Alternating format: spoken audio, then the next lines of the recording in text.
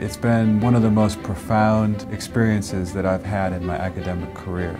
I was able to engage students in a way that I've never been able to engage students before. It's really changed the way that I approach teaching. I'm able to bring my personal experiences, research and professional experiences to provide context to the discussions that we have in lab. In the flipped classroom, we're able to discuss the material that we reviewed the night before and apply it so that we can cement that material into our brains. One of the first observations that I made was how dynamic it was, energized. In our philosophy and methodology of the flipped classroom, we're actually producing what we call controlled chaos. You ask a probing question, you have students responding with their thoughts, and maybe even you create a dialogue between the students. When he presents a question and I have to look to my peers and we have to have a discussion, everyone's talking. So we are actively engaged in the material.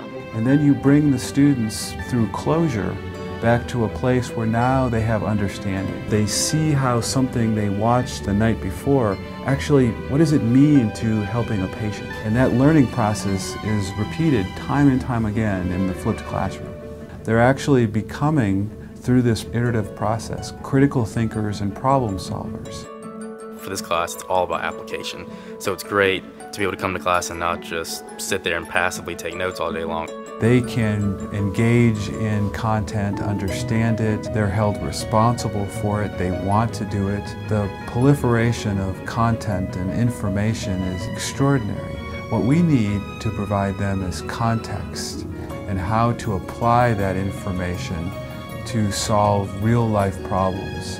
In this active learning environment, we definitely bring up thoughts and processes that even Dr. Mumper hasn't necessarily thought of. We're all coming up into this knowledge, so we've got fresh ways of thinking about it, so I think it really stimulates a lot of new thoughts, and it's really interesting to see that exchange happen. Teaching students how to be lifelong learners in general, how to be masters of their own destiny, and coming into class and wanting to engage and learn material and how it has meaning in their life.